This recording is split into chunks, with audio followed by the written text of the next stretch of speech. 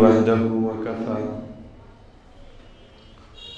وسلام على عباده الذين اصطفى أما بعد فأعوذ بالله من الشيطان الرجيم بسم الله الرحمن الرحيم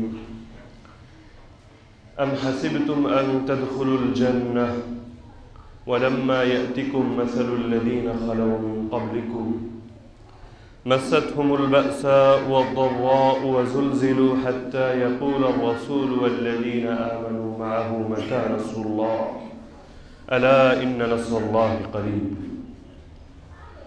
وقال النبي صلى الله تعالى عليه وسلم ألا إن دين الله لن ينصره إلا من أحاطه من جميع جوانبه آمنت بالله صدق الله العلي العظيم وصدق رسوله النبي الكريم ونحن على ذلك لمن الشاهدين والشاكرين والحمد لله رب العالمين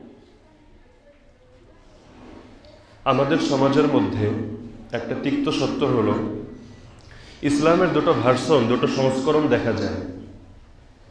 একটাকে আমরা বলতে পারি প্রান্তিক ইসলাম, আর একটাকে বলা যায় সামগ্রিক ইসলাম। প্রান্তিক বা আংশিক ইসলাম, কেউ কেউ ইসলামের কোনো একটা অংশ বিশেষকে, কোনো একটা নির্ধারিত একটা সাইডকে, সেটাকেই পরিপূর্ণ ইসলাম মনে করে। আর আরেকটা হলো সামগ্রিক ইসলাম, অর্থাৎ ইসলামের সবগুলো দিককে নিয়ে পরিপূর্ণ যে ধর্ম, যে দিন, সেই ইসলাম। তো আমাদের সমাজের মধ্যে দুটো চর্চাই দেখা যায়। এখানে একটা বিষয় হলো যে একজন মানুষ একসঙ্গে সবগুলো কাজ করতে পারে না বা সব দিক সামাল দিতে পারে না, কিন্তু বিশ্বাসগতভাবে অথবা নীতিগতভাবে একজন মানুষ ইসলামের সবগুলো দিককে সমর্থন করবে, এটাই ইসলামের মৌলিক আকীদা। এখন যদি এমন হয় যে একজন মানুষ সে কোনো একটা সাইড নিয়ে আছে কার্যগতভাবে, কিন্তু একইভাবে নীতিগতভাবেও সে পরিপূর্ণ ইসলামকে সমর্থন করে না বা পরিপূর্ণ ইসলামকে জরুরি মনে করে না, বরং ইসলামের কোনো একটা অংশকে, কোনো একটা সাইডকে সে এটাকেই একমাত্র ইসলাম অথবা পরিপূর্ণ দিন মনে করে। তো এজন্যই মানুষের মধ্যে আল্লাহ তাআলা মানুষের মধ্যে যে বৈশিষ্ট্যগুলো থাকবে, যে স্বভাব থাকবে, এগুলো সম্পর্কে তার থেকে বেশি অবগত আর কে হবে। এজন্য আল্লাহ তাআলা পবিত্র কোরআনুল মাজিদে সূরাতুল বাকারার মধ্যে ইরশাদ করেন, ইয়া আইয়ুহাল্লাযীনা আমানু দুখুলু ফিস-সিলমি কাফা, হে ঈমানদাররা তোমরা ইসলামে প্রবেশ করো পরিপূর্ণভাবে।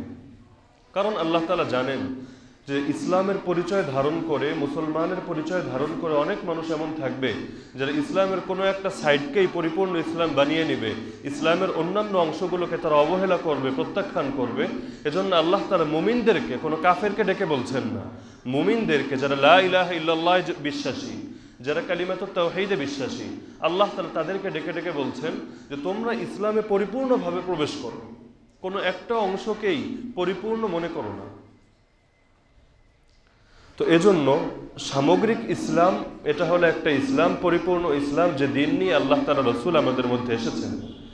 আর আরেকটা হলো প্রান্তিক ইসলাম বা আংশিক ইসলাম, যে ইসলামের কোনো একটা অংশ, এটাকেই আমি একমাত্র ইসলামের অঙ্গন বা ইসলামের ক্ষেত্র মনে করলাম, আর অন্যান্য দিকগুলোকে হয়তো আমি অস্বীকার করলাম অথবা প্রত্যাখ্যান করলাম, অথবা সেগুলোকে আমি অনাবশ্যক বা জরুরি না এমন মনে করলাম।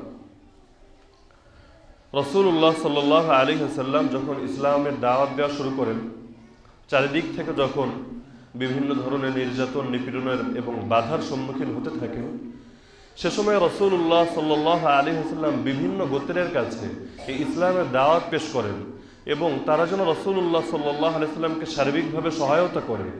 এই তিনি যে মিশন নিয়ে সমাজের মধ্যে এসেছেন, এই পৃথিবীর মধ্যে এসেছেন, সেই মিশন যেন কামিয়াব হতে পারে এবং সারা দুনিয়া ছড়িয়ে যেতে পারে। তো রাসূলুল্লাহ সাল্লাল্লাহু আলাইহি ওয়াসাল্লাম এর জন্য বিভিন্ন গোত্রের সামনে দাওয়াত পেশ করেছেন। মক্কাবাসীর সামনে পেশ করেছেন, তারা গ্রহণ করেনি। তায়েফবাসীর সামনে পেশ করেছেন, তারা গ্রহণ করেনি। তো এরই পরিপ্রেক্ষিতে রাসূলুল্লাহ সাল্লাল্লাহু আলাইহি ওয়াসাল্লাম এই কওমের কাছে ইসলামের দাওয়াত পেশ করেন। শুধু ইসলাম গ্রহণ করার দাওয়াত না, বরং ইসলাম সারা দুনিয়ার মধ্যে ছড়াবে, এই মিশনকে যেন নিজেদের মিশন বানিয়ে নেয়। যেমনিভাবে মদিনার সাহাবীরা রাসূলুল্লাহ সাল্লাল্লাহু আলাইহি ওয়াসাল্লামের জন্য নিজেদের জীবন, সম্পদ এবং সব কিছুকে উৎসর্গ করে দিয়েছিলেন, এভাবে যেন পরিপূর্ণ ইসলামের জন্য আনসার হয়ে যায়। তো এজন্য কওমের কাছে দাওয়াত নিয়ে গেলেন। তো সেই কওমের প্রধান 4 ব্যক্তির সঙ্গে রাসূলুল্লাহ সাল্লাল্লাহু আলাইহি ওয়াসাল্লামের কথা হচ্ছে, যার মধ্যে একজন ছিলেন মুসান্না বিন হারিসা, পরবর্তীতে যিনি ইসলাম গ্রহণ করেছেন এবং মুসলিম গোয়েন্দাদের তালিকায় যার নাম সবার শীর্ষে পাওয়া যায়, বিখ্যাত সাহাবী মুসান্না বিন হারিসা। তখনও তিনি মুশরিক ছিলেন।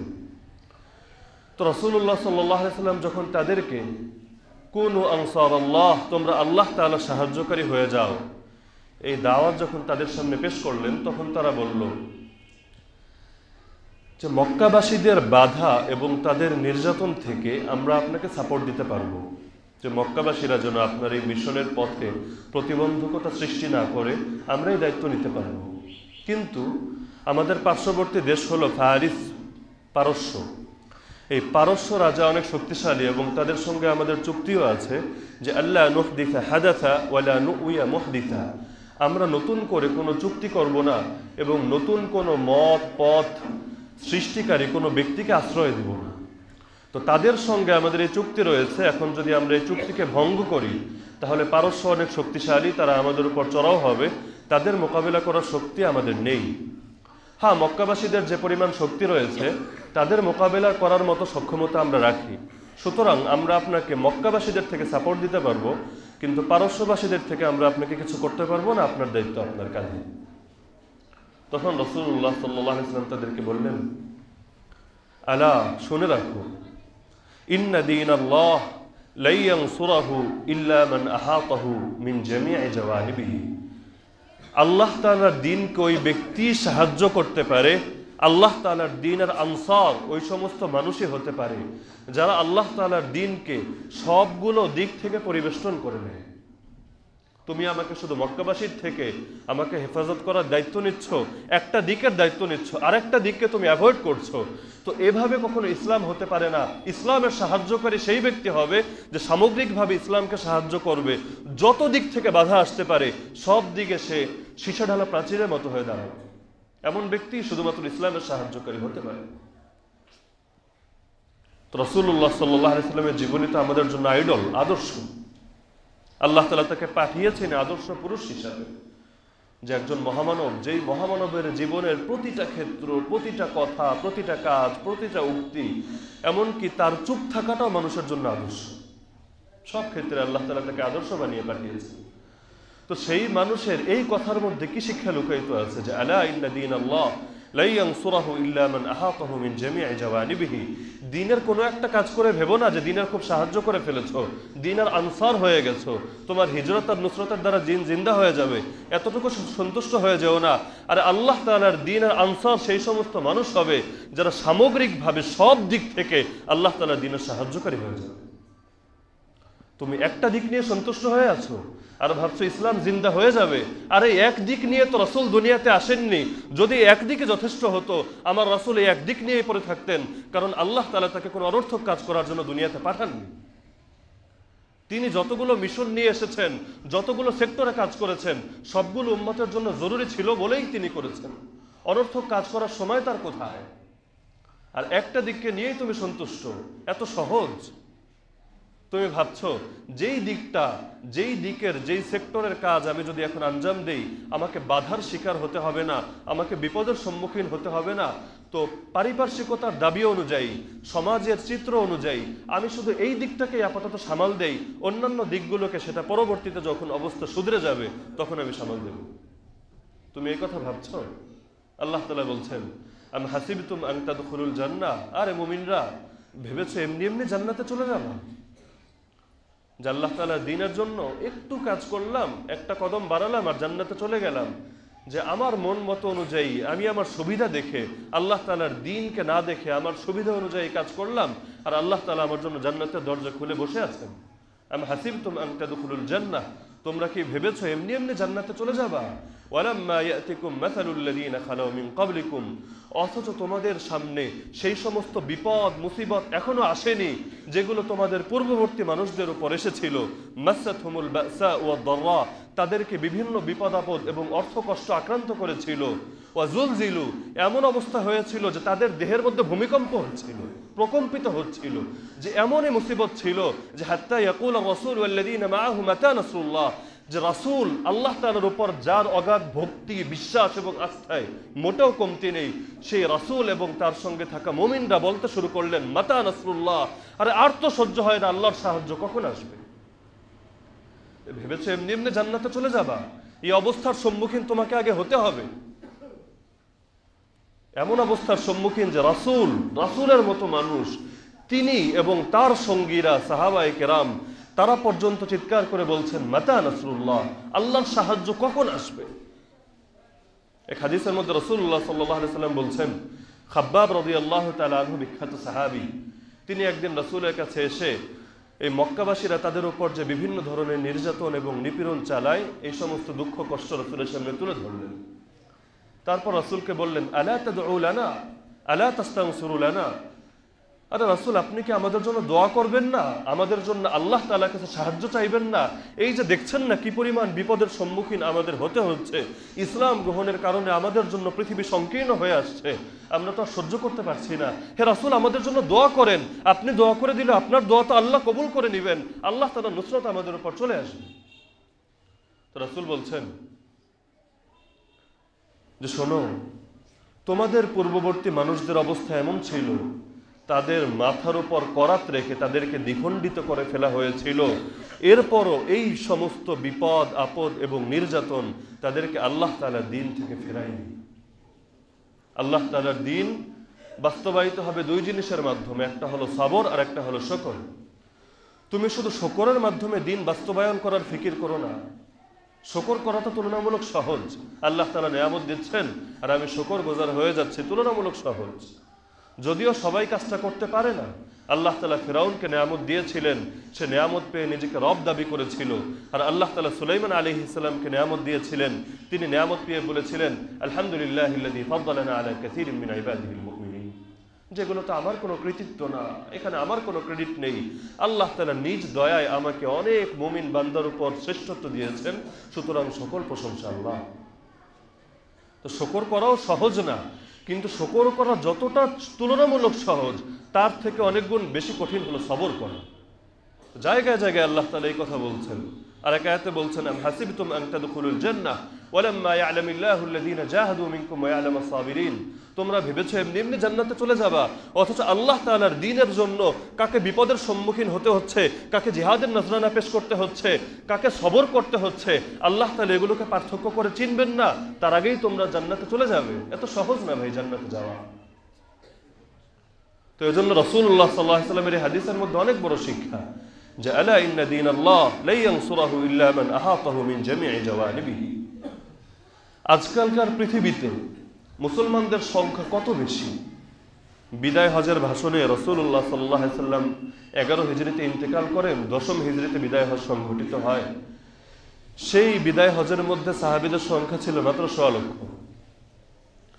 হ্যাঁ, আপনি বলবেন সবাই তো আর হজে আসেনি, হাজি ছাড়াও কিছু মানুষ তো ছিল, তো ধরলাম আরো হয়তো 1.5 লক্ষের মতো ছিল, তা সব মিলিয়ে বেশি থেকে বেশি 2 লক্ষ সাহাবী ছিল। তো আল্লাহ তাআলা 2 লক্ষ সাহাবীর মাধ্যমে সারা দুনিয়ার চিত্রকে পরিবর্তন করে দিয়েছেন।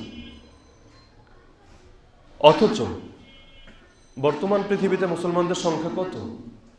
2 লক্ষর জায়গায় 20 লক্ষ, 200 লক্ষ, 2 কোটি, কিছুই তো না, 150 কোটি, 200 কোটি মুসলমান। অথচ আল্লাহ তাআলা সেই 313 জন সাহাবীর হাতে দুনিয়ার মোড়কে যেভাবে ঘুরিয়ে দিয়েছিলেন, এই 150 কোটি 200 কোটি মানুষের মাধ্যমে আল্লাহ তাআলা সেই মোড়কে ঘোরাচ্ছেন না। কিন্তু দ্বীনি মেহনতে আমাদের লোকদের সংখ্যা তো কম না। এক একটা সেক্টরের দিকে তাকান, মসজিদগুলোর দিকে তাকান, মাদ্রাসাগুলোর দিকে তাকান, দাওয়াত তাবলীগের দিকে তাকান, খানকাগুলোর দিকে তাকান, কোনো সেক্টর তো খালি নেই। কি পরিমাণ মানুষ এক একটা জায়গার মধ্যে। কোন মসজিদ এমন আছে যেখানে ইমাম মুয়াজ্জিন নেই? কোন মাদ্রাসা এমন আছে যেখানে শিক্ষক নেই? কোন খানকা এমন আছে যেখানে পীর নেই? তা এত পরিমাণ মানুষ, এবং যারা কোনো মেহনতের সঙ্গে জড়িত আছে, এরকম মানুষের সংখ্যায় কোটি কোটি সারা দুনিয়ার মধ্যে। এই মিলিয়ন মিলিয়ন মানুষের মাধ্যমে আল্লাহ তাআলা মুসলমানদের ভাগ্যে পরিবর্তন ঘটাচ্ছেন না। কিন্তু আল্লাহ তাআলার ওয়াদা তো সত্য। আল্লাহ তাআলার ওয়াদা তো কোনো এক জামানার সঙ্গে, কোনো এক জায়গার সঙ্গে সীমাবদ্ধ না। আল্লাহ তাআলার ওয়াদা চিরসত্য, সর্বকালে সব সময়ের জন্য প্রযোজ্য, সবার জন্য প্রযোজ্য, যারা আল্লাহ তাআলার ওয়াদা পালন করার উপযোগী হবে। তো সংখ্যা তো বাড়ছে, কিন্তু ভাগ্যে কেন পরিবর্তন আসছে না? এখানে একটা বিষয় লক্ষণীয়, যে একটা হলো আল্লাহ তাআলার কুদরত আর আরেকটা হলো আল্লাহ তাআলার সুন্নাত। কুদরত মানে হলো ক্ষমতা, আর সুন্নাত মানে হলো শৃঙ্খলা, নিজাম। আল্লাহ তাআলা ক্ষমতা কতটুকু, যে ইন্নাল্লাহ আলা কুল্লি শাইইন কাদির, আল্লাহ তাআলা সর্ব বিষয়ে পরিপূর্ণ ক্ষমতাবান। এটা হলো আল্লাহর ক্ষমতা। আমরা তো বলি আল্লাহ পারেন, আল্লাহ কি পারেন না? আল্লাহ সবই পারেন। তো এটা হলো আল্লাহর কুদরত। আল্লাহ তাআলাকে পারেন না সারা দুনিয়ার সমস্ত কুফার এবং মুশরিককে হেদায়েতের পথে নিয়ে আসতে? আল্লাহ তাআলাকে পারেন না এই মুসলমানদের জিল্লতিকে দূর করে তাদেরকে আবার ইজ্জতের আসনে, সম্মানের আসনে উপবিষ্ট করতে? আল্লাহ তাআলা তো সবই পারেন। তো পারলে করেন না কেন? কারণ বিষয় হলো দুটা, একটা হলো আল্লাহর কুদরত আর একটা হলো আল্লাহর সুন্নাহ। আল্লাহ তাআলা সারা দুনিয়া পরিচালনা করার জন্য তিনি কোনো ফেরেশতার দিকে মুখাপেক্ষী না। ইন্নামা আমরুহু ইযা আরাদা শাইআ আন ইয়াকুলা লাহু কুন ফায়াকুন। আল্লাহ তাআলা যখন কোনো বিষয় ইচ্ছা করেন, তিনি যদি শুধু হয়ে যাও বলেন, এতটুকুই হয়ে যাওয়ার জন্য যথেষ্ট। আর বলেন এটাও মানুষকে বোঝানোর জন্য বলা হয়েছে, কুন, হয়ে যাও, ব্যাস হয়ে যাবে। আল্লাহ তাআলা তো বলারও জরুরি না, বলতেও হবে না, আল্লাহ তাআলা ইচ্ছা করবেন আর সব অটো হয়ে যাবে। তো হচ্ছে না কেন? হচ্ছে না কেন? কারণ এটা আল্লাহ তাআলা সুন্নতের পরিপন্থী। আল্লাহ তাআলা দুনিয়াকে বানিয়েছেন পরীক্ষার কেন্দ্র হিসাবে। এই দুনিয়ার মধ্যে আল্লাহ তাআলা সবাইকে যদি জোর করে হেদায়েতের উপর নিয়ে আসেন, সবাইকে যদি জোর করে মুমিন বানিয়ে ফেলেন, তাহলে দুনিয়াতে মানুষ পাঠানোরই কি দরকার ছিল? সে শুরু থেকে জান্নাতে রেখে দিলেই তো পারতেন। এটা তো পরীক্ষার জায়গা। পরীক্ষক দেখছেন যে পরীক্ষার্থী ভুল লিখছে, লেখো, এখন কিছু বলবো না, যথাসময়ে তোমার ফলাফল দেওয়া হবে। তো আল্লাহ তাআলা তো পারেন, সবই পারেন। আমরা তো আমাদের বয়ানগুলোর মধ্যে এই কথাই বলি, আল্লাহই পারেন, আল্লাহ সেই পারেন, আল্লাহ এই যুগে এটা করেছেন, আল্লাহ সেই যুগে এটা করেছেন। আর এগুলো শুনে শুনে আমরা ভাবি যে রাত্রে অনেক লম্বা নামাজ পড়বো, নামাজ পড়ে একসঙ্গে বসে অনেকক্ষণ জিকির করব, জিকির করার পরে আল্লাহর কাছে দোয়া করব যে হে আল্লাহ, ওই সমস্ত কাফের এবং মুশরিকরা মুসলমানদের উপর জুলুম করছে, আল্লাহ আপনি তাদেরকে ধ্বংস করে দেন। পরবর্তী দিন সকালে সংবাদ আসবে সবাই ধ্বংস হয়ে গেছে, এখনই মুসলমানরা সারা পৃথিবীতে সম্মানের আসনে উঠে গেছে। আমরা তো এমনই ভাবি, দোয়ার দ্বারাই বুঝি সব সমাধান হয়ে যাবে। আরে ভাই, দোয়ার দ্বারাই যদি সব সমাধান হতো, এই মোল্লা মুন্সিদের দোয়ার থেকে অনেক বেশি গুরুত্বপূর্ণ এবং সম্মানিত দোয়া ছিল আমাদের নবী সাল্লাল্লাহু আলাইহি ওয়াসাল্লামের দোয়া। আমার দোয়া কবুল হবে কিনা কোনো গ্যারান্টি নেই, কিন্তু রাসূলুল্লাহ সাল্লাল্লাহু আলাইহি ওয়াসাল্লামের দোয়া কবুল হবে কিনা এই ব্যাপারে কারো কোনো সন্দেহ থাকার অবকাশ আছে? আল্লাহ তাআলা তার দোয়া কবুল করবেন। তো সেই রাসূলের দোয়াই যদি আল্লাহ তাআলা কবুল করে নেবেন, তাহলে তাকে কেন বদরের ময়দানে দৌড়াতে হচ্ছে? তাকে কেন উহুদের ময়দানে যেতে হচ্ছে? তাকে কেন খন্দকের মধ্যে পেটে পাথর বাঁধতে হচ্ছে? কেন? রাসূল দোয়া করছেন, বদরের ময়দানে গিয়ে সেজদার মধ্যে পড়ে আল্লাহর কাছে দোয়া করছেন, আল্লাহুম্মা ইন তুহলিক হাযিহিল ইসাবা লাম তু'বাদ ফিল আরদ। হে আল্লাহ, এই যে দল, এই 313 এই যে কাফেলা, এই কাফেলাকে যদি আপনি ধ্বংস করে দেন, এই জমিনের মধ্যে কোনো দিন আর আপনার ইবাদত হবে না, আপনার ইবাদত করার মতো মানুষ এই দুনিয়ার মধ্যে বহাল থাকবে না। মুসলমানদের মধ্যে যারা ছিল এই সব মুসলমানরাই তো এখানে চলে এসেছে, এর বাইরে উল্লেখযোগ্য কেউ নেই। এই দলটা যদি বরবাদ হয়ে যায়, এই দুনিয়ার মানচিত্র থেকে ইসলাম বরবাদ হয়ে যাবে, আপনার নাম এই পৃথিবীতে আর কেউ উচ্চারণ করবে না। রাসূল দোয়া করছেন, কিন্তু পেছনে কিন্তু ফিরে আসেননি। রাসূল কিন্তু এটা ভাবেননি একমাত্র দল, এই দলের ওপর ইসলাম নির্ভর করছে, এই দলের বেঁচে থাকাটা কতটা জরুরি। তাহলে এই ময়দান থেকে পালিয়ে যাই, পিছু টান দেই, এই আবু জাহেলের বাহিনীর সঙ্গে চুক্তি করি, একটা আপোষে আসি, একটা সন্ধি করে ফেলি, তারপর মদিনায় গিয়ে মসজিদে নববীর মধ্যে গিয়ে বেশি বেশি দোয়া করি, চোখ থেকে পানি ঝরাই, বেশি বেশি মিলাদ মাহফিলের আয়োজন করি, আর এক দোয়ার মাধ্যমে মনে হয় সব সমাধান হয়ে যাবে। যদি শুধুই দোয়ার মাধ্যমে সমাধান হতো, তাহলে রাসূলের দোয়ার মাধ্যমে সমাধান হতো। রাসূলকে এভাবে কষ্ট করার কোনো দরকার ছিল না। তাওয়াক্কুল, ভরসা। আল্লাহ তাআলা বলছেন, ওয়া মান ইয়াতাওয়াক্কাল আলাল্লাহ ফাহুয়া হাসবুহ। যেই ব্যক্তি আল্লাহর উপর ভরসা করবে, আল্লাহই তার জন্য যথেষ্ট। তা আমরাও ভরসা করে রেখেছি আল্লাহর উপর। কেমন ভরসা? বনি ইসরাইল যেমন ভরসা করেছিল। মুসা আলাইহিস সালামকে তারা বলছে, ইযহাব আনতা ওয়া রাব্বুকা ফাকাতিলা ইন্না হাহুনা কাঈদুন। হে মুসা, এই বিরাট বাহিনীর সঙ্গে লড়াই করতে হবে, আমরা পারবো না, আল্লাহ আছেন, আপনি আছেন। ইযহাব আনতা ওয়া রাব্বুকা, আপনি যান আর আপনার খোদা যান, ফাকাতিলা, আপনারা দুইজন গিয়ে লড়াই করেন, ইন্না হাহুনা কাঈদুন, আমরা এখানে গ্যালারিতে বসে রইলাম, আমরা দেখছি। আমরা বাহবা দিব, সময়ে সময়ে সাপোর্ট দিব, আমরা চিৎকার করব, উল্লাস করব, কিন্তু আমরা যেতে পারবো না। আপনি যান, আপনার আল্লাহ যান। আরে আপনার আল্লাহ মিলে যদি, এবং আপনি আর আপনার আল্লাহ মিলে যদি এই বাহিনীকে পরাজিত করতে না পারেন, আমরা কি করব? আমরা তো দুর্বল। একই যুক্তি, আমাদেরও একই যুক্তি। আল্লাহর উপর ভরসা করব, আল্লাহর কাছে একটা দোয়া করে দিব, আল্লাহ তাআলা পুরো দুনিয়াকে পরিবর্তন করে দিবেন এক সেকেন্ডের মধ্যে। কেন দিবেন? আল্লাহ তো পারেন। ভাই আল্লাহ পারেন, এটা হলো আল্লাহর কুদরত। আল্লাহ তাআলা এই সবগুলোকে একটা নিজামের মধ্যে, একটা শৃঙ্খলার মধ্যে রেখেছেন, এটা হলো আল্লাহর সুন্নাহ। আপনি ভাবছেন আল্লাহ তাআলা তো বনি ইসরাইলকে কোনো প্রকার বাহ্যিক উপায় উপকরণ ছাড়াই 40 বছর মান্না সালোয়া খেয়ে জীবিত রেখেছেন, তা আল্লাহ পারেন। তাহলে আগামীকাল থেকে আমি চাকরিও করব না, ব্যবসাও করব না, আমার রুজি রোজগারের কোনো ফিকিরই করব না, আমি ঘরে বসে থাকবো, সারাদিন কোরআন তেলাওয়াত করব, নামাজ পড়বো, রোজা রাখবো, মসজিদে মসজিদে গিয়ে বয়ান শুনবো, মাহফিলে শরিক হব, দিনের মেহনত করব। আরে আল্লাহ তো পারেন, বনি ইসরাইলকে 40 বছর খাইয়েছেন, আমাকে নয়তো 40 দিন খাওয়া পারেন তো অবশ্যই, আল্লাহর কুদরত। কিন্তু আল্লাহ তাআলা করবেন না, কারণ এটা আল্লাহ তাআলার সুন্নাতের খেলাফ। সুন্নাতুল্লাহিল্লাতী ক্বাদ খালাত মিন ক্বাবল ওয়ালান তাজিদা লিসুন্নাতিল্লাহি তাবদীলা ওয়ালান তাজিদা লিসুন্নাতিল্লাহি তাহওয়িলা। আল্লাহ তাআলার সুন্নাতের মধ্যে, আল্লাহ তাআলার নিজামের মধ্যে কোনো মৌলিক পরিবর্তন পাবে না। তাবদীল বলা হয় আন-নাসখ, মৌলিক পরিবর্তন। তাহওয়িল মানে সামান্য পরিবর্তন। আল্লাহ তাআলার নিজামের মধ্যে সামান্য পরিবর্তন আসবে না। রাসূলের চাচা হামজা রাদিয়াল্লাহু তাআলা আনহা নির্মমভাবে শহীদ করা হচ্ছে। আবু সুফিয়ানের স্ত্রী হিন্দা তার কলিজাকে চিবিয়ে চিবিয়ে খাচ্ছেন। রাসূলুল্লাহ সাল্লাল্লাহু আলাইহি ওয়াসাল্লামের কাছে এতটা কষ্ট লাগছে যে ওয়াহশী পরবর্তীতে যে ইসলাম গ্রহণ করেছিল, সেই ওয়াহশী হামজা রাদিয়াল্লাহু আনহু রাসূলের চাচাকে শহীদ করেছিল। ইসলাম গ্রহণ করার পর রাসূল তাকে বলে দিয়েছেন, ওয়াহশী তুমি আমার সামনে এসো না, তোমার চেহারা দেখলে আমার সেই চাচার কথা স্মরণ আসে, এটা তোমার জন্য ক্ষতিকর।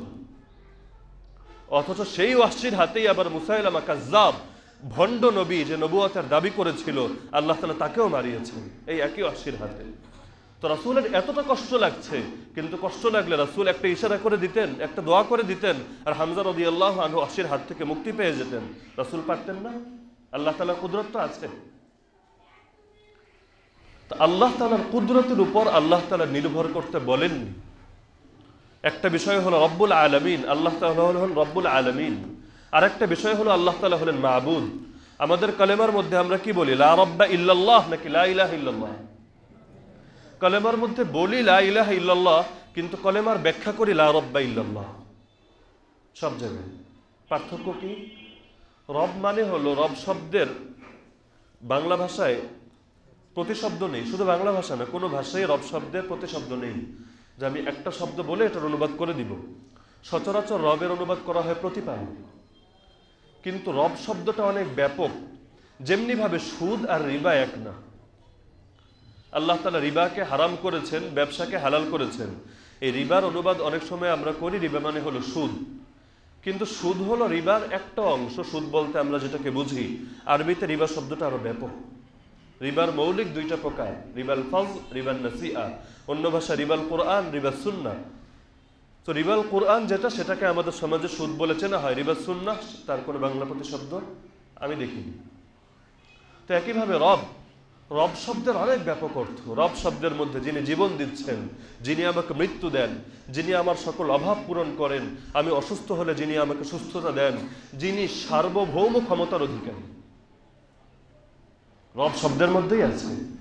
যেই ব্যক্তি আল্লাহ তাআলাকে সার্বভৌমত্ব দেয় না, সার্বভৌমত্ব দিয়ে রাখে অন্য কাউকে, যেমন আমরা করি।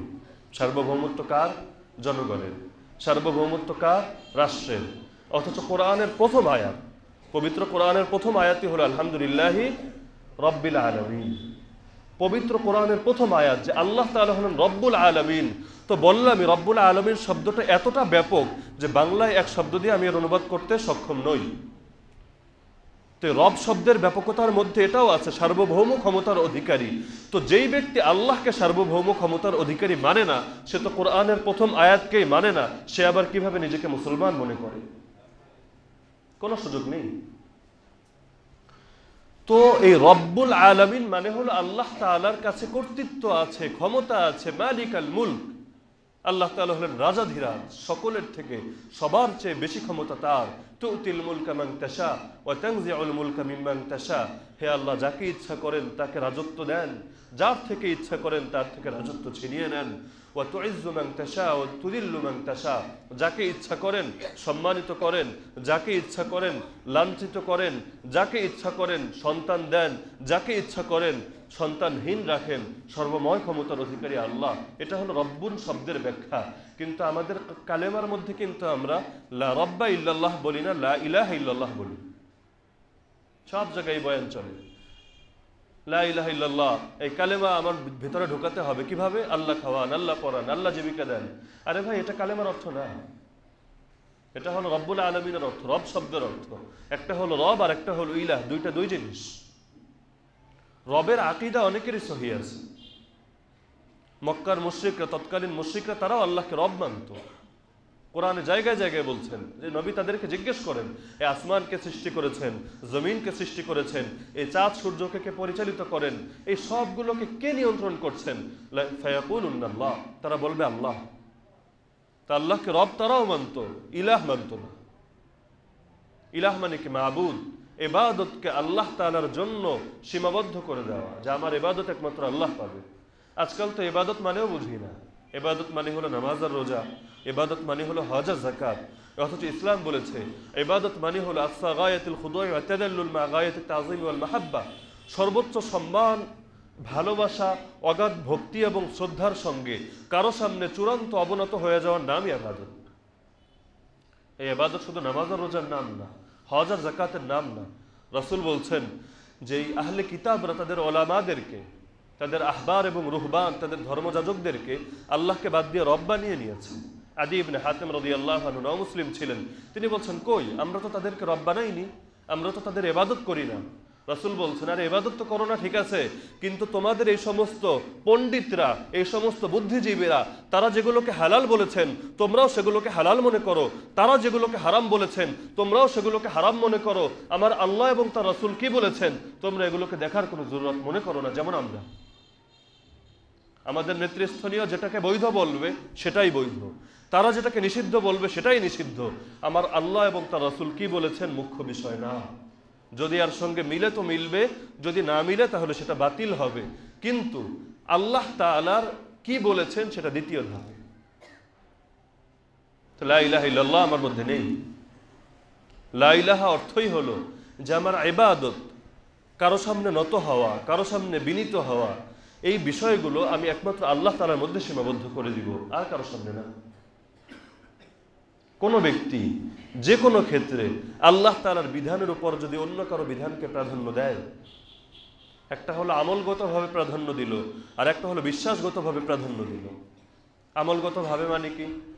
মসজিদে আজান হচ্ছে, সে এখন দোকানে পড়ে আছে, তো আল্লাহ তাআলার পক্ষ থেকে মুয়াজ্জিন ডাকছেন হাইয়া আলাস সালাহ, হাইয়া আলাল ফালাহ। সে ব্যক্তি বলছে তুমি ডাকতে থাকো হাইয়া আলাস সালাহ, আমার পক্ষে আপাতত যাওয়া সম্ভব না। তো সে মুয়াজ্জিনের ডাককে প্রত্যাখ্যান করছে। এটা হলো কার্যগতভাবে সে আল্লাহ তাআলার বিধানকে এইখানে সে আমল করলো না। এটাকে শরীয়তের পরিভাষায় বলা হয় পাপ, গুনাহ।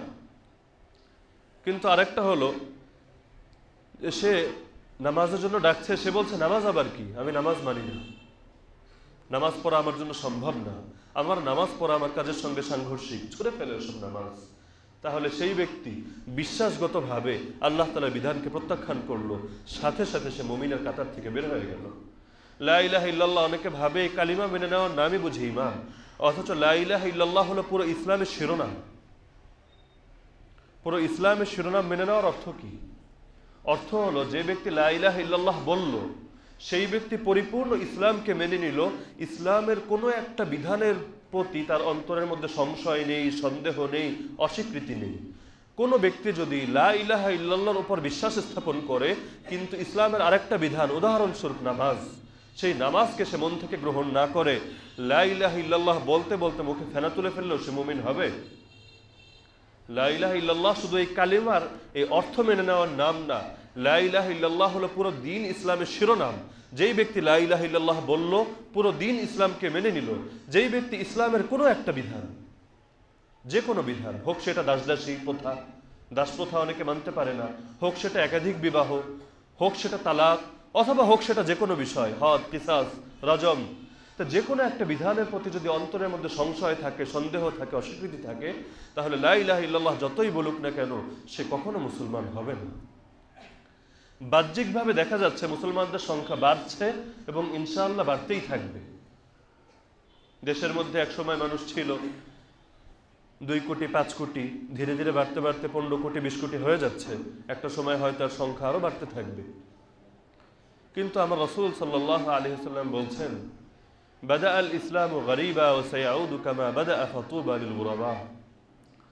ইসলাম শুরু হয়েছিল অপরিচিত অবস্থায় এবং ইসলাম শীঘ্রই সেই অবস্থায় ফিরে যাবে যেই অবস্থায় তার সূচনা হয়েছিল। সুতরাং সুসংবাদ অপরিচিতদের জন্য। অপরিচিত কারা? আল্লাযীনা ইউসলিহুনা মা আফসাদান নাসু মিন সুন্নতি, যা আমার পরে মানুষেরা আমার সুন্নাহকে, আমার আদর্শকে জলাঞ্জলি দিবে, ছেড়ে দিবে। তো আমার ইন্তেকালের পর যারা আমার সুন্নাহকে, আমার আদর্শকে, আমার পথ এবং মতকে আঁকড়ে ধরে রাখবে তারাই হলো গুরাবা, তাদের জন্যই সুসংবাদ। আরেক হাদিসের মধ্যে বলছেন যে একটা সময় এমন আসবে যখন ইসলামকে আঁকড়ে ধরে রাখা হাতের মধ্যে জ্বলন্ত অগ্নিকুণ্ড ধারণ করে রাখার মতো কঠিন হবে। অথচ আপনি বলবেন কোথায়? সাহাবায়ে কেরাম দ্বীনের জন্য কতটা কষ্ট করেছেন, ইসলাম গ্রহণ করেছেন, তো সাথে সাথে কি পরিমাণ নির্যাতন নেমে এসেছে। বেলাল রাদিয়াল্লাহু আনহু ঘটনা কে জানে না? আম্মার রাদিয়াল্লাহু আনহু ঘটনা কে জানে না? সুমাইয়া রাদিয়াল্লাহু আনহার ঘটনা কে জানে না? সবার মধ্যে পরিচিত। কই আমাদেরকে তো কোনো কষ্ট করতে হচ্ছে না। জন্মগতভাবে মুসলমান, নামাজ পড়ছি, রোজা রাখছি, কেউ তো কোনোদিন বাধাও দিচ্ছে না। তাহলে রাসূলের হাদিস কি নাউযুবিল্লাহ মিথ্যা? রাসূল বলছেন, বাদিরু বিল আমালি ফিতানান কাকিতাইল লাইলিল মুজলিম ইউসবিহু আর-রাজুলু মুমিনা ওয়া ইউমসি কাফিরা ওয়া ইউমসি মুমিনান ওয়া ইউসবিহু কাফিরা। দ্রুত আমল করে রাখো, সেই সময়ের আগে আমল করে রাখো যখন অন্ধকার রাতের টুকরোগুলোর মতো ফিতনা আসতে থাকবে। অবস্থা এমন হয়ে দাঁড়াবে, একজন ব্যক্তি সকাল যাপন করবে মুমিন অবস্থায়, সন্ধ্যা যাপন করবে কাফের অবস্থায়, আবার সন্ধ্যা যাপন করবে মুমিন অবস্থায়, তো সকাল যাপন করবে কাফের অবস্থায়। এরকম ঈমান আসতে থাকবে আর যেতে থাকবে। আপনি বলবেন কোথায়? আমাকে তো এই অবস্থার সম্মুখীন হতে হচ্ছে না। হ্যাঁ, আমাকে যে মুজাহাদা করতে হচ্ছে সেটা হলো সমাজের মধ্যে বেপর্দা ছড়িয়ে গেছে, এবং নজরকে হেফাজত করতে হচ্ছে, গীবত ছড়িয়ে গেছে, কানকে হেফাজত করতে হচ্ছে, মিথ্যা কথা ছড়িয়ে গেছে, জবানকে হেফাজত করতে হচ্ছে, এতটুকুই তো। তো এগুলো তো হলো আমল সংক্রান্ত বিষয়। আমার ঈমান নিয়ে তো আমাকে কোনো মুজাহাদা করতে হচ্ছে না। তাহলে কি রাসূলের হাদিস নাউযুবিল্লাহ মিথ্যা হয়ে গেল? ভাই, রাসূলের হাদিস মিথ্যা হয়নি, কিন্তু আমরা তো ইসলামকে অনুধাবন করিনি, যার কারণে ইসলামের কোন অংশ মানা আমার জন্য কষ্টকর সেই বিষয়টাও আমি বুঝতে পারছি না। আমি হাদিসের মধ্যে এবং বাস্তবতার মধ্যে সমন্বয় সাধন করতে পারছি না। দাজ্জাল আসবে, সত্য, চিরসত্য। এমন কোন নবী নেই যিনি তার উম্মতকে দাজ্জালের ব্যাপারে সতর্ক করে যাননি। সাহাবায়ে কেরামের এমন হতো, হঠাৎ একটা আওয়াজ শুনেছেন, একটা মুসিবত শুনেছেন, সবাই গিয়ে বাগানের মধ্যে লুকাচ্ছেন। একজন জিজ্ঞেস করছেন, কি ব্যাপার, বাগানে লুকাচ্ছ কেন? তারা বলছে, না জানি দাজ্জাল চলে এসেছে। এতটা আশঙ্কার মধ্যে থাকতেন। সব নবী তার উম্মতকে দাজ্জালের ব্যাপারে সতর্ক করলেন, অথচ তারাও জানতেন যে দাজ্জাল আসবে কিয়ামতের পূর্বে, শেষ জামানায়। আর কিয়ামতের পূর্বে যদি আসে তো কিয়ামত ততক্ষণ পর্যন্ত হবে না যতক্ষণ না শেষ জামানার নবী আসবে। তাহলে কেন মুসা আলাইহিস সালাম তার উম্মতকে সতর্ক করছেন? কেন নূহ আলাইহিস সালাম তার উম্মতকে সতর্ক করছেন? এই জন্যই সতর্ক করছেন কারণ এই ফিতনা এমন ভয়াবহ ফিতনা যে যখনই আসুক না কেন এর ভয়াবহতা এতটা ব্যাপক যে এই আসমানের নিচে, এই জমিনের উপরে এর থেকে বড় কোনো ফিতনা উম্মতের উপর কখনো আসেনি এবং আসবেও না। তো আমার রাসূল বলছেন, দাজ্জাল যে আসবে এর সময় ঘনিয়ে আসছে কিভাবে বুঝবা? তখন বুঝবা যখন ইদা তারাকাল খুতাবা আলাল মানাবির হাদিসাহু আও কামা ক্বাল রাসূলুল্লাহ সাল্লাল্লাহু আলাইহি ওয়াসাল্লাম, যখন সমাজের মধ্যে মানুষেরা দাজ্জালের আলোচনাকে ছেড়ে দিবে, এমন কি বক্তারাও মেম্বার থেকে দাজ্জালের আলোচনা করবে না, তখন তুমি বুঝবে দাজ্জাল আসার সময় ঘনিয়ে এসেছে। সমাজের সঙ্গে কোনো মিল পাওয়া যায়? অনেকে ভাবে দাজ্জাল মনে হয় একটা ব্যক্তি আসবে, এসে 40 দিন থাকবে, যে দিনগুলো অনেক বড় হবে, প্রথম দিন হবে 1 বছরের সমান, দ্বিতীয় দিন 1 মাসের সমান, ঠিক আছে, ওই থাকার পর সে শেষ হয়ে যাবে, অতটুকু। আমাদের কি ফিকির? ওইগুলো আসবে। ঈসা আলাইহিস সালাম আছেন, তিনি দাজ্জালের সঙ্গে লড়াই করবেন। ইমাম মাহদি আছেন, তো তিনি দাজ্জালের সঙ্গে তার বাহিনীকে নিয়ে তিনি প্রতিরোধ যুদ্ধ গড়ে তুলবেন। তাদের ফিকির, আমাদের কি ফিকির? আমরা আছি, আমাদের কত কাজ, কত চিন্তা, কত সাধনা, কত চেতনা।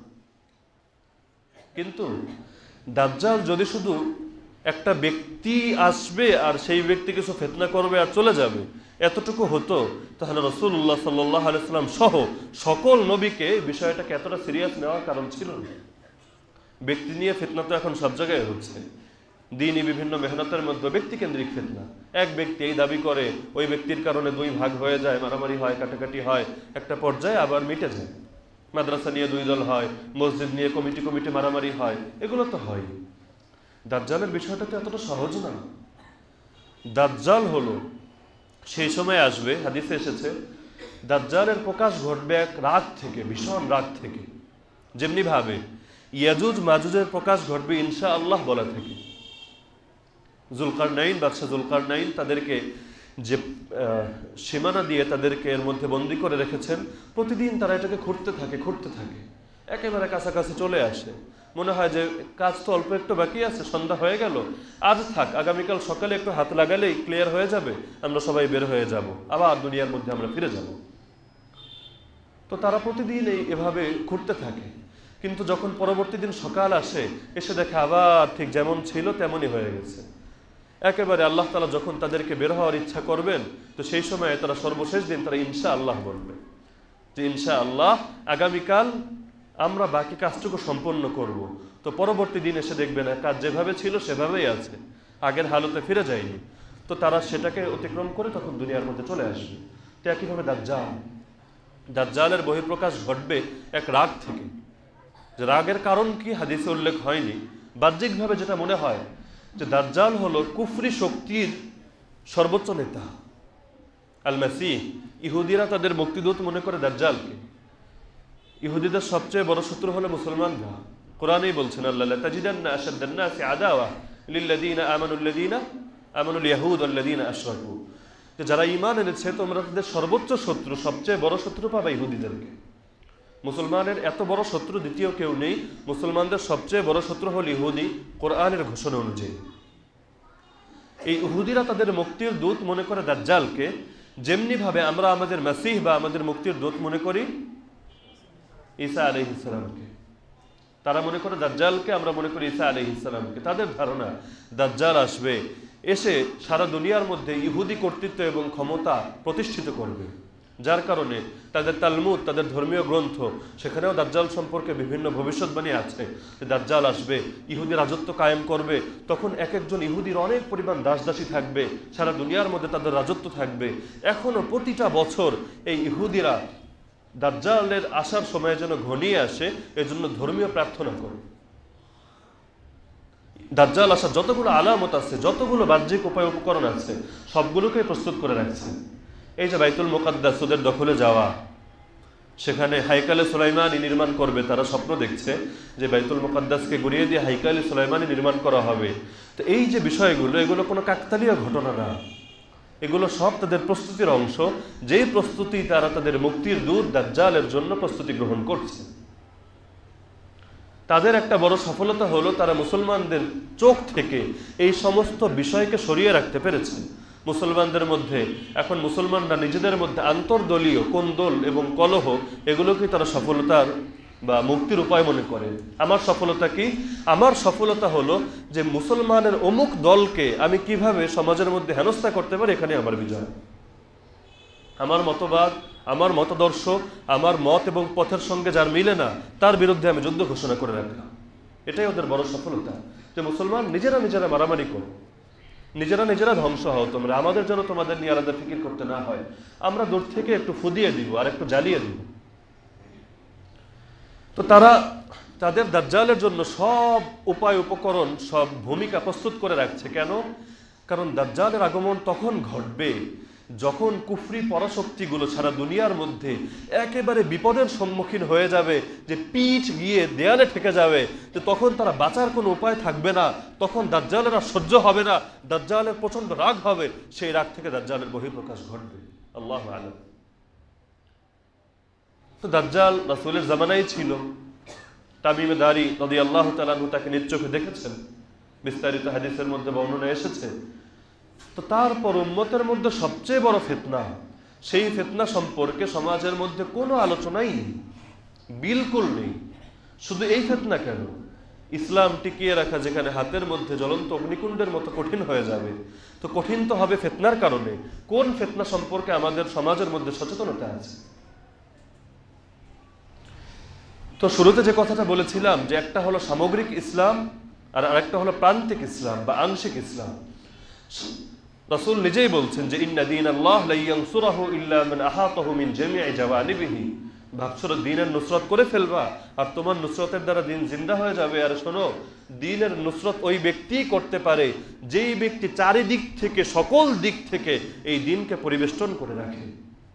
একটা গাড়ি, বড় গাড়ি, এক চাকা দিয়ে চলবে না। তোমার এক চাকা যত দামিই হোক, যত মূল্যবানই হোক, যত মজবুতই হোক, এই চাকা দিয়ে ইসলাম চলবে না। ইসলাম চলতে গেলে অনেকগুলো চাকা লাগবে। সবগুলো চাকা যখন তোমার হবে তখন তোমার ইসলাম এগিয়ে যাবে, অন্যথায় এগিয়ে যেতে পারবে না। আজকাল তো আমাদের এক এক কেন্দ্র থেকে আরেক কেন্দ্রের বিরুদ্ধে মানুষকে উস্কে দেওয়া হয়, জায়গায় জায়গায় গিয়ে। কি পরিমাণ যে কষ্ট লাগে, যেখানে মানুষরা দলে দলে ইসলাম থেকে বিমুখ হয়ে যাচ্ছে, সামান্য পার্থিব স্বার্থে, দুনিয়াবি স্বার্থে দলে দলে ইসলাম ত্যাগ করছে। খ্রিস্টান মিশনারিগুলোর দাওয়াতে পার্বত্য অঞ্চলগুলোতে হাজার হাজার বরং লাখ লাখ মানুষ ধর্মান্তরিত হচ্ছে। তাদের মধ্যে ইসলাম কিভাবে প্রচারিত হয়, কিভাবে ইসলাম জিন্দা হয়ে যায়, এগুলোর ফিকির তো দূরের কথা। এক দল আরেক দলকে সমাজের মধ্যে কিভাবে হেয় করতে পারবে, এই ফিকিরের মধ্যে ব্যস্ত। গতকাল এক জায়গায় শুনলাম, এই কথা প্রায়ই শোনা যায়, নবীরা ছিলেন মেঘের মতো। শুনেছেন না কথাটা আপনারা অনেকে? নবীরা ছিলেন মেঘের মতো, তারা মানুষের দুয়ারে দুয়ারে যেতেন। তারা এক জায়গায় বসে থাকতেন না যে দুনিয়ার সবাই তাদের কাছে আসবে। সুতরাং নবীওয়ালা পথ কোনটা? নবীওয়ালা পথ হলো মানুষের দুয়ারে দুয়ারে যাও, সবাই তোমার দরজায় আসবে, এটা নবীওয়ালা পথ না। কে কার বিরুদ্ধে বলছে? কে আজীব অবস্থা। ওয়াজ মাহফিল এগুলো নাকি ইসলামের, এর দ্বারা মৌলিক কোনো কাজ হয় না। কেন হয় না? ওয়াজ মাহফিলের মধ্যে যারা আসবে শুধু তাদেরই হেদায়েত হবে, যারা আসবে না তাদের হেদায়েত হবে না। তো মানুষের হেদায়েত কি হবে? ওয়াজ মাহফিলের দ্বারা মানুষের হেদায়েত হবে না, মানুষের হেদায়েত হবে প্রত্যেকের দুয়ারে দুয়ারে যাওয়ার মাধ্যমে। অথচ রাসূল নিজে বলছেন দ্বীনের নুসরত ওই ব্যক্তিই করতে পারবে যেই ব্যক্তি সবগুলো দিক থেকে ইসলামকে পরিবেষ্টন করবে। তুমি তো একটা দিক নিয়ে পড়ে থেকে আর একটা দিকের বিরুদ্ধে বলছো আর ভাবছো ইসলাম জিন্দা করে ফেলবে। রাসূলুল্লাহ সাল্লাল্লাহু আলাইহি ওয়াসাল্লাম নিজে আবু যর রাদিয়াল্লাহু তাআলা আনহু, বিখ্যাত সাহাবী, তাকে বলছেন যে তুমি সমাজের থেকে বিচ্ছিন্ন হয়ে আল্লাহ তাআলার ইবাদতের মধ্যে রত থাকো, তোমার জন্য এটাই কল্যাণকর। তা আপনি কি বলবেন? যে আবু যর রাদিয়াল্লাহু আনহু সমাজের মানুষের হেদায়েতের ফিকির না করে সমাজ থেকে একা জনবিচ্ছিন্ন হয়ে, এমনকি আবু যর রাদিয়াল্লাহু আনহু রাসূলের ভবিষ্যৎ অনুযায়ী তার ইন্তেকালও হয়েছে এমন অবস্থায় যে তার স্ত্রী এমন লোকদের খুঁজে পাচ্ছিলেন না যে এই সাহাবীর জানাজা এবং দাফনের ব্যবস্থা করবে। এতটা জনবিচ্ছিন্ন হয়ে গেছিলেন। তা আপনি বলবেন যে এটা তো নবীওয়ালা কাজ না, এর দ্বারা তো সমাজের মধ্যে হেদায়েত আসবে না। তিনি তো নিজের ফিকির করলেন আবু যর রাদিয়াল্লাহু তাআলা আনহু, তো তিনি নবীওয়ালা আদর্শ থেকে সরে গেলেন। আরে ভাই, তাকে তো সেই আদর্শের পথে থাকার জন্য নবী নিজে বলছেন। তাহলে কি আপনি বলবেন যে নবী নিজেই নবীওয়ালা কাজ চিনতে পারেননি? সাহাবায়ে কেরাম 100 থেকে 100 নাকি এই কাজটা করেছেন, অন্য কোনো কাজ করেননি, বা করলেও এই কাজটা সবাই করেছেন। তা খাইবারের যুদ্ধের মধ্যে যে সাহাবী এসে রাসূলের কাছে ইসলাম গ্রহণ করেছেন, ইসলাম গ্রহণ করার পর রাসূলের কাছে অনুমতি চেয়েছেন, হে রাসূল এখন আমি কি করব? তো বলছে আমরা যুদ্ধে আছি, তুমি আমাদের সঙ্গে যুদ্ধে শরীক হয়ে যাও। যুদ্ধ শরীক হলো, সেই যুদ্ধের মধ্যেই কিছুক্ষণ পরে সে ইন্তেকাল করলো। রাসূল বললেন হুয়া শাহীদ ফিল জান্নাহ, সেই ব্যক্তি শহীদ, সে জান্নাতে যাবে। অথচ এই ব্যক্তির না এক ওয়াক্ত নামাজ পড়ার সুযোগ হয়েছে, না একদিন রোজা রাখার সুযোগ হয়েছে, না অন্য কোনো মেহনত করার সুযোগ হয়েছে। আপনার সঙ্গ অনুযায়ী এই ব্যক্তি তো নবীর আদর্শের উপরে উঠতে পারেনি, সে আবার কিভাবে হেদায়েতের উপর থাকে, আর সে আবার কিভাবে জান্নাতে চলে যায়? খালিদ ইবনুল ওয়ালিদ রাদিয়াল্লাহু আনহু, তাদেরকে কি সাহাবী মনে হয় না? কি কাজ করেছেন তারা সারা জীবন? মুসান্না বিন হারেসা কি কাজ করেছেন সারা জীবন? আবু হুরায়রা রাদিয়াল্লাহু আনহু হাদিসের দর্শের মধ্যে পড়ে থাকছেন। আব্দুল্লাহ বিন মাসউদ রাদিয়াল্লাহু আনহু ফিকহের দর্শের মধ্যে পড়ে থাকছেন। আব্দুল্লাহ বিন ওমর রাদিয়াল্লাহু আনহু রাসূলের এক একটা সুন্নাত খুঁজে খুঁজে আমল করছেন। আব্দুল্লাহ বিন আব্বাস রাদিয়াল্লাহু আনহু তাফসীরের দর্শের মধ্যে পড়ে থাকছেন। তো আপনি কি বলবেন এগুলো নবীওয়ালা কাজ না? কই, তারা তো অমুক কাজটা করছেন না, তারা তো তমুক কাজটা করছেন না, তারা তো হিদায়াতের পথ থেকে দূরে সরে গেলেন। নাউযুবিল্লাহি মিন যালিক। আমাদের একজন মানুষ সবাই চিনেন, মাওলানা সাদ সাহেব। তো তার বয়ানের মধ্যে তিনি কথা বলেছেন, যেই ব্যক্তি 6 নম্বরকে পরিপূর্ণ দিন মনে করে না, সে দাওয়াত তাবলীগের মেহনতকেই বুঝতে পারেনি। আমি বলবো, আল্লাহর কসম করে এই কথা বললেও মিথ্যা হবে না, যেই ব্যক্তি এই 6 নম্বরকেই পরিপূর্ণ ইসলাম মনে করবে, সে কাফের হয়ে যাবে, সঙ্গে সঙ্গে কাফের হয়ে যাবে।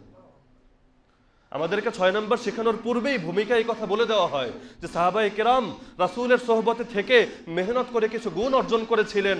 আমরাও যদি মেহনত করে এই গুণগুলো অর্জন করতে পারি, তাহলে দ্বীনের উপর চলা সহজ হবে।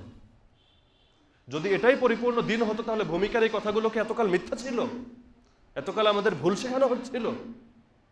আরে ভাই, এটাকে যে পরিপূর্ণ ইসলাম মনে করবে, সে তো কোরআনের ওই আয়াতের মধ্যে শামিল হয়ে যাবে, আফাতুমিনুনা বিবাদিল কিতাব ওয়া তাকফুরুনা বিবাদ। তোমরা কি আল্লাহর কিতাবের কিছু আয়াতের উপর ঈমান আনো আর কিছু আয়াতকে অস্বীকার করো? কেউ আবার বলবে না, এই 6 নম্বরের মধ্যেই ব্যাখ্যা করে করে সমগ্র দিনকে তো ঢুকিয়ে ফেলা যায়, এটার মধ্যে 2টা আছে, ওইটার মধ্যে 5টা আছে, ওইটার মধ্যে 10টা আছে, তো 6 নম্বরের মধ্যেই পরিপূর্ণ দিন ঢুকে গেল। তাহলে তো বলা হবে, ভাই 6 নম্বরের দরকার কি?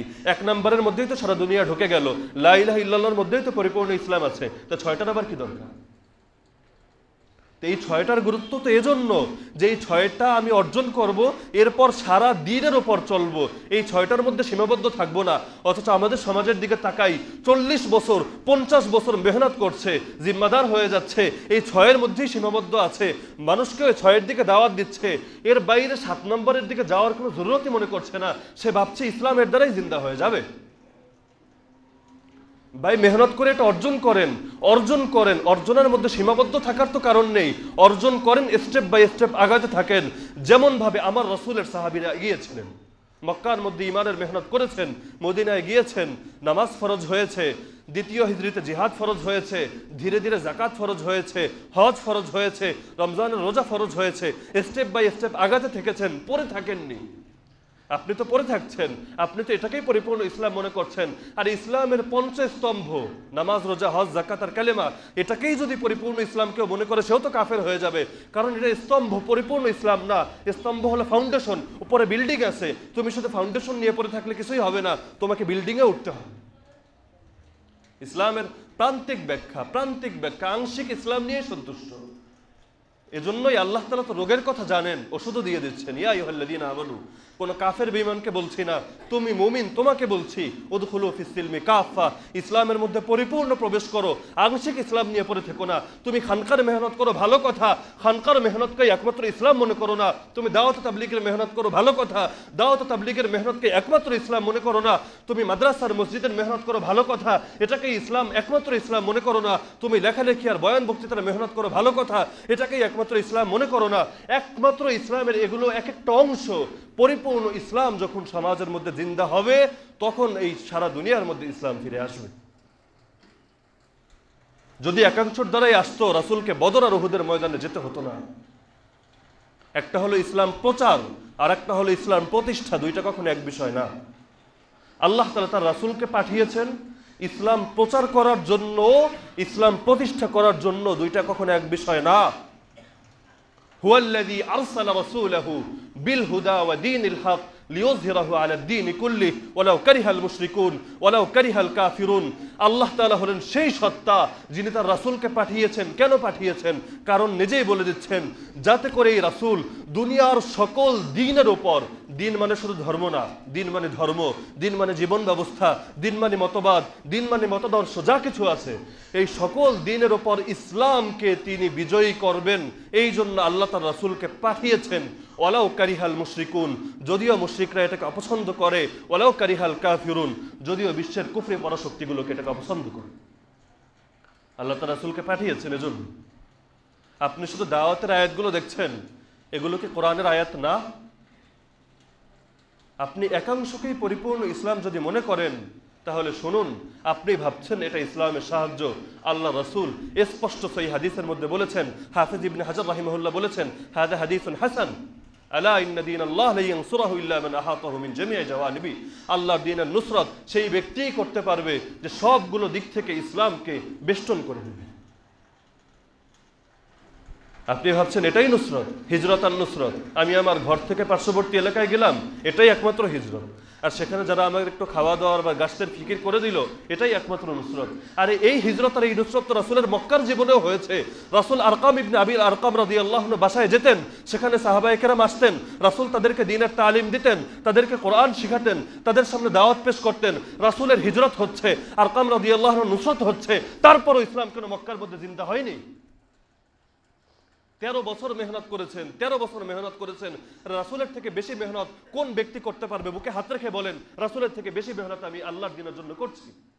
13টা বছর মেহনত করেছেন, দ্বীন জিন্দা হয়নি মক্কার মধ্যে, ইসলাম প্রচার হয়েছে, ইসলাম প্রতিষ্ঠা হয়নি। যখন মদিনায় হিজরত করেছেন আর মদিনার সাহাবীরা নুসরত করেছেন, আপনি সেই হিজরত আর সেই নুসরত আগে শিখুন। হিজরত আর নুসরত শাব্দিক মিল থাকলেই সব এক হয়ে যায় না। সালাত শাব্দিক অর্থের মধ্যে তাহরিক ও সলওয়াই, নিতম্ব দোলানো। সালাত শব্দের শাব্দিক অর্থ কি? নিতম্ব দোলানো। আর একটা অর্থ হলো দুআ। তাহলে কেউ যদি নিতম্ব দোলাবে, নৃত্য করে, নাচে, ড্যান্স ক্লাবের মধ্যে যারা নাচে, ওদেরকে কি আমরা বলবো ওরা সালাত পড়ছে? নাকি আমি যখন নামাজ পড়বো তখন বলা হবে সালাত পড়া হয়েছে? অথচ অর্থের দিক থেকে কিন্তু মিল আছে, দুইটাই সালাত। হজ মানে হলো ইচ্ছা করা। আপনি চুরি করার ইচ্ছা করলেন বা ইচ্ছা করে চুরি করেও ফেললেন, আমি বলবো আপনি হাজি, কারণ আপনি চুরি করেছেন, ইচ্ছা করেছেন। সওম মানে বিরত থাকা। আপনি এখনো নামাজ পড়েন না কেন? আরে আমি সওম পালন করছি, বিরত থাকছি। তো শাব্দিক অর্থের দিক থেকে ব্যাখ্যা করলে ইসলাম আর ইসলাম থাকবে না। ইসলাম শাব্দিক অর্থের নাম না, ইসলাম হলো আমার আল্লাহ এবং তার রাসূল কি বললেন তার সামনে আত্মসমর্পণ করার নাম। ইসলাম শব্দের অর্থই হলো আত্মসমর্পণ করা, নিজেকে সঁপে দেওয়া, নিজের মন গড়া ব্যাখ্যা বিশ্লেষণ ইসলামের মধ্যে না ঢুকানো। ইসলাম জিন্দা হয় না কেন? জবাব রাসূল নিজেই দিয়ে যাচ্ছেন যে তোমরা সফলতা, তোমাদের সফলতা রাখা হয়েছে দুই জিনিসের মধ্যে, একটা হলো আল্লাহর কিতাব আর একটা হলো আমার আদর্শ। ইসলাম দুনিয়ার মধ্যে কেন জিন্দা নেই? এর একমাত্র কারণ হলো আমরা রাসূলুল্লাহ সাল্লাল্লাহু আলাইহি ওয়াসাল্লামের আদর্শের উপর নেই। যদি থাকেন আংশিক আদর্শের উপর আছেন, পরিপূর্ণ আদর্শের উপর নেই, এজন্য পৃথিবীর মধ্যে ইসলাম জিন্দা হচ্ছে না। আজও যদি মানুষেরা পরিপূর্ণ ইসলামের উপর উঠে আসে, তাহলে আল্লাহ তাআলা সেই 313-র মাধ্যমে যেমন সারা দুনিয়ার চিত্রকে পরিবর্তন করে দিয়েছিলেন, আল্লাহ তাআলা এই জামানার মধ্যেও পরিবর্তন করে দিবেন। কারণ আল্লাহ তাআলার ওয়াদা সত্য, আল্লাহ তাআলা কখনো ওয়াদা ভঙ্গ করেন না। আসহাবুল উখদুদের ঘটনা আমরা সবাই জানি। কুতিলা আসহাবুল উখদুদ النار ذات الوقود إذ هم عليها قعود وهم على ما يفعلون بالمؤمنين شهود। লম্বা আয়াত সূরাতুল বুরুজের মধ্যে। যাদের সময় এবং সুযোগ আছে আমরা এই সূরার তাফসীর দেখে নিব ইনশাআল্লাহ। সূরাতুল বুরুজ। আল্লাহ তাআলা কোরআনের মধ্যে কোনো ফালতু ঘটনা বর্ণনা করেননি। আল্লাহ তাআলা কোরআনের মধ্যে ঘটনা বর্ণনা করেছেন গল্প শোনানোর উদ্দেশ্য না। আজকাল তো আমাদের বয়ান বক্তৃতা হয়ে গেছে যে কত সুন্দর করে সুরেলা কণ্ঠস্বরে গল্প দিয়ে একটা শুনিয়ে দেওয়া যায়, আর মানুষের দিলের মধ্যে একটু লাগে যে কোন গল্প শুনতে বেশি মজা লাগে, বা সেটাই মনে হয় ইসলাম। গল্প আল্লাহ তাআলা শোনানোর উদ্দেশ্য না। এই জন্য পুরো কোরআনের মধ্যে একটা গল্পকে আল্লাহ পরিপূর্ণরূপে বর্ণনা করেননি। মুসা আলাইহিস সালামের ঘটনা এক জায়গায় এতটুকু বলেন, আরেক জায়গায় একটু বলেন, আরেক জায়গায় একটু বলেন, পরিপূর্ণ ঘটনা কিন্তু খুঁজে পাবেন না, কোনো নবীটাই পাবেন না। ঘটনা শোনানো, গল্প শোনানো মাকসাদ না, শিক্ষা দেওয়া মাকসাদ। আল্লাহ তাআলা গল্প কেন শোনান? ফাতাবিরু ইয়া উলিল আবসার, হে নবী, যেন আপনি শিক্ষা গ্রহণ করতে পারেন যে এই সমস্ত কষ্ট, এই সমস্ত বিপদ শুধু আপনার একার উপরে আসেনি, আপনার পূর্বে অনেকের উপরে এসেছে। আপনার মধ্যে আল্লাহ তাআলা বলছেন ইব্রাহিমের মধ্যে আদর্শ আছে আপনার জন্য। লাকাদ কানা লাকুম ফি রাসূলিল্লাহি উসওয়াতুন হাসানা, আমাদেরকে বলছেন আল্লাহ রাসূলের জীবনীতে উত্তম আদর্শ আছে। সূরাতুল মুমতাহিনায় বলছেন ক্বাদ কানাত লাকুম উসওয়াতুন হাসানাতুন ফি ইব্রাহিম ওয়াল্লাযীনা মাআহ, তোমাদের জন্য ইব্রাহিমের জীবনী এবং ইব্রাহিমের সঙ্গী যারা ছিল তাদের জীবনের মধ্যে উত্তম আদর্শ আছে। এই কথার কি ফায়দা? ফায়দা হলো রাসূলুল্লাহ সাল্লাল্লাহু আলাইহি সাল্লাম মক্কার মধ্যে যখন একাকিত্ব বোধ করছিলেন, চারদিক থেকে সবাই দুশমন, নিজের সাথে 2 জন 4 জন 5 জন মাত্র মানুষ আছে, তারাও সমাজের মধ্যে দাঁড়াতে পারছে না, কোনো অবস্থানই নেই। তেমন সময় আল্লাহ তাআলা তাকে শিখিয়ে দিচ্ছেন, হে নবী, নিরাশ হওয়ার কারণ নেই। আপনার পিতা, আপনি হলেন ইব্রাহিম আলাইহিস সালামের দোয়ার ফসল। আমাদের নবী হলেন ইব্রাহিম আলাইহিস সালামের দোয়ার ফসল। ইব্রাহিম আলাইহিস সালাম কাবা ঘর নির্মাণ করার পরে ইসমাইল আলাইহিস সালামকে সঙ্গে নিয়ে দোয়া করেছিলেন, আর সেই ইসমাইল আলাইহিস সালামের বংশ থেকেই আমাদের নবীর জন্ম। তো আপনি সেই ইব্রাহিম আলাইহিস সালামের জীবনের দিকে তাকান, যার সঙ্গে আর কেউ ছিল না, বাবাও তার দুশমন, মাও তার দুশমন, আত্মীয় স্বজন সবাই দুশমন, বাদশাহ নমরুদও তার দুশমন, কওমের সবাই তার দুশমন। একবার তাকে আগুনে ফেলে দেওয়া হচ্ছে, একবার তাকে হত্যা করার হুমকি দেওয়া হচ্ছে, বাবা তাকে ত্যায্য করে দিচ্ছেন। তারপরও সেই ইব্রাহিম বলছেন, আমি তোমাদেরকে অস্বীকার করলাম, কাফারনা বিকুম ওয়া বাদা বাইনানা ওয়া বাইনাকুমুল আদাওয়াতু ওয়াল বাগদাউ আবাদা হাত্তা তুমিনু বিল্লাহি ওয়াহদা। তোমাদেরকে অস্বীকার করলাম, তোমাদের মতবাদ, মতাদর্শ, আকীদা, বিশ্বাসকে অস্বীকার করলাম। শুনে রাখো, তোমাদের মধ্যে এবং আমাদের মধ্যে চিরকালের জন্য শত্রুতা প্রতিষ্ঠিত হয়ে গেল, যতক্ষণ না তোমরা এক আল্লাহর উপর ঈমান আনো। তুমি আমার বাবা হতে পারো হে আজর, কিন্তু তুমি আমার বাবা হতে পারো, কিন্তু আমার আল্লাহর উপর তোমার মর্যাদা বেশি না। তাকে আগুনে ফেলা হচ্ছে, তিনি কিন্তু জানেন না যে আগুন থেকে আল্লাহ তাকে হেফাজত করবেন। আল্লাহ তাকে হেফাজত করেছেন, এটা আল্লাহ তাআলা বিশেষ দয়া। তিনি কি আগ থেকে নিশ্চিত ছিলেন? আগুনে ফেলা হচ্ছে, তার ঈমান তাকে ফেরাচ্ছে না। আসহাবুল উখদুদের ঘটনা, লম্বা ঘটনা, পুরোটা শোনানোর সময় নেই। ঘটনা শেষের মধ্যে বাদশাহ সে আসহাবুল উখদুদের সবাইকে, আসহাবুল উখদুদ হলো সেই বাদশাহ যারা আগুন প্রজ্বলিত করেছিল, অগ্নিকাণ্ড প্রজ্বলিত করেছিল, যে এক বালকের দাওয়াতে, এক বালকের জীবনের বিনিময়ে পুরো কওম ইসলাম গ্রহণ করেছিল, তাদের সবাইকে আগুনে ছুঁড়ে ফেলে দিচ্ছিল। তো সর্বশেষ একজন মা কোলে তার সন্তান, দুগ্ধপোষ্য সন্তান, এমন সন্তানকে নিয়ে এগিয়ে যাচ্ছেন, আগুনে ঝাঁপ দিবেন। তো নিজের জন্য তো বিচলিত হচ্ছেন না যে ঈমানের জন্য এতটুকু কোরবানি করতেই পারি, কিন্তু সন্তানের জন্য তিনি একটু বিচলিত হয়ে পড়লেন যে এই কোলের সন্তান, এই কোলের সন্তানের কি হবে? একে নিয়ে আগুনে ঝাঁপ দিব নাকি এর জন্য আমি কোনো ফিকির করব? তো সাথে সাথে আল্লাহ তাআলা সেই সন্তানের জবানকে জারি করে দিলেন। সেই সন্তান বলল, মা আপনি বিচলিত হবেন না, আপনি আগুনের মধ্যে ঝাঁপ দিন, আপনার জন্য জান্নাত অপেক্ষা করছে। মুসা আলাইহিস সালামের ঘটনার মধ্যেও তো একই শিক্ষা। আল্লাহই বলছেন, লাউলা আর রাবাতনা আলা কলবিহা লিতাকুনা মিনাল মুমিনিন। মুসা আলাইহিস সালামের মা ধৈর্য ধারণ করতে পারতেন না, তিনি বিচলিত হয়ে যেতেন, তিনি বাস্তবতা প্রকাশ করে দিতেন, কিন্তু আল্লাহ তাআলা তার অন্তরের মধ্যে শক্তি জুগিয়েছিলেন, নিজের সন্তানকে সমুদ্রে ভাসিয়ে দিয়েছিলেন, অথচ তখনও কিন্তু তিনি নিশ্চিত না সন্তানের পরিণতি কি হবে। তো এজন্য একটা হলো আল্লাহ তাআলার কুদরত, আর একটা হলো আল্লাহ তাআলার সুন্নাহ, যেটা প্রথমে কথা চলছিল। আল্লাহ তাআলা পারেন, সবই পারেন, কিন্তু আল্লাহ তাআলার ওয়াদা শর্তের সঙ্গে যুক্ত আছে। আল্লাহ তাআলা আমাকে আরোগ্য দেবেন, কিন্তু আল্লাহ আমাকে বলেছেন আগে ওষুধ খাও, তারপর তুমি আরোগ্য পাবে। আল্লাহ তাআলা দুনিয়াকে দারুল আসবাব বানিয়েছেন, সব কিছুর পেছনে উপায় উপকরণ লাগে। এক একটা জিনিসের বাহ্যিকভাবে দেখা যায় এটা থেকে এটা আসে, এটা থেকে এটা আসে, যদিও মূল শক্তি আল্লাহ তাআলার হাতেই, কিন্তু আল্লাহ তাআলা বাহ্যিক উপায় উপকরণের মধ্যে সীমাবদ্ধ রেখে দিয়েছেন। আর এই বাহ্যিক উপায় উপকরণ এগুলো হলো শর্ত। আপনি শর্ত পূরণ করেন, আল্লাহ তাআলা তার কুদরতকে জাহির করবেন। কাতিলুহুম ইউআযিবহুমুল্লাহু বিআইদিকুম ওয়া ইউখজিহিম ওয়া ইয়ানসুরকুম আলাইহিম ওয়া ইয়াশফি সুদুর কওমিন মুমিনিন। আল্লাহ পারেন কুফরি শক্তিকে পরাজিত করতে। আল্লাহ তাআলা সাহাবীদেরকে বলছেন, কাতিলুহুম, হে আমার রাসূলের প্রিয় সাহাবীরা, তোমরা এই কুফার, এই আবু জাহেলের বাহিনীর সঙ্গে তোমরা লড়াই করো। ইউআযিবহুমুল্লাহু বিআইদিকুম, আল্লাহ তো তাদেরকে এমনি ধ্বংস করতে পারেন, কিন্তু এমনি করবেন না, আল্লাহ তোমাদের হাতে তাদেরকে শাস্তি দিবেন। ইউআযিবহুমুল্লাহ বিআইদিকুম, তোমাদের হাতে তাদেরকে শাস্তি দিবেন। ওয়া ইউখজিহিম, তাদেরকে লাঞ্ছিত করবেন। ওয়া ইয়ানসুরকুম আলাইহিম, তোমাদেরকে তাদের উপর বিজয়ী করবেন। আল্লাহ তোমাদেরকে বিজয়ের ওয়াদা দিয়ে দিচ্ছেন। শুধু দোয়ার দ্বারা তোমাদের বিজয় হবে না হে সাহাবীরা, আবু জাহেলের বাহিনীর বিরুদ্ধে মাঠে নামো, তোমরা নামবে, তোমাদের বিজয় হবে, আর এর পাশাপাশি আল্লাহ তাআলা তাদেরকেও ধ্বংস করবেন, তোমাদের হাতে করবেন। এজন্য যুগের ফেরাউন হোক আর যুগের আবু জাহেল হোক, আল্লাহ তাআলা তাদেরকে ধ্বংস করতে পারেন, অবশ্যই পারেন, কিন্তু আল্লাহ তাআলা এগুলোকে একটা সিস্টেমের সঙ্গে যুক্ত রেখেছেন। তো আল্লাহ তাআলা আমাদেরকে সঠিকভাবে বোঝার এবং আমল করার তৌফিক দান করুন। আমিন। ওয়া আখিরু দাওয়ানা আলহামদুলিল্লাহি রাব্বিল আলামিন।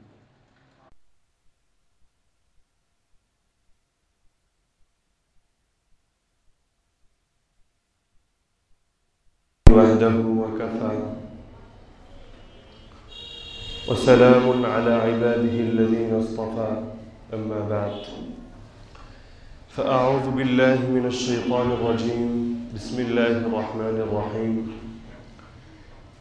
أم حسبتم أن تدخلوا الجنة ولما يأتكم مثل الذين خلوا من قبلكم مستهم البأساء والضراء وزلزلوا حتى يقول الرسول والذين آمنوا معه متى نصر الله ألا إن نصر الله قريب. وقال النبي صلى الله تعالى عليه وسلم ألا إن دين الله لن ينصره ইল্লা মান আহাতাহু মিন জামি'i জাওয়ানিবিহি,